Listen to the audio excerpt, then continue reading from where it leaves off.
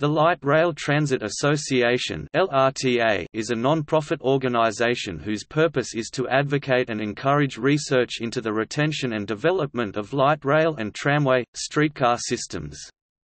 The LRTA publishes the monthly magazine Tramways and Urban Transit, formerly Modern Tramway, and is based in the United Kingdom but with an international membership and remit.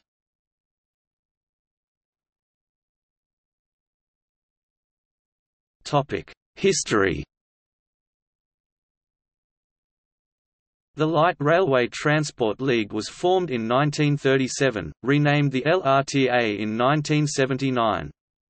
It was formed at a time when Britain's urban tramways were starting to decline. Because of the decline, the association campaigned for modern light rail in the UK, as typified by some Startbahn systems in Germany. The openings of the Tyne and Wear Metro in 1980, Manchester Metrolink in 1991 and new tram systems in Sheffield, Birmingham, Croydon and Nottingham are very much in line with the aims of the LRTA.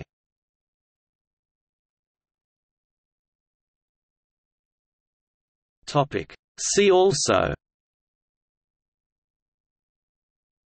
National Tramway Museum, Scottish Tramway and Transport Society, Campaign for Better Transport.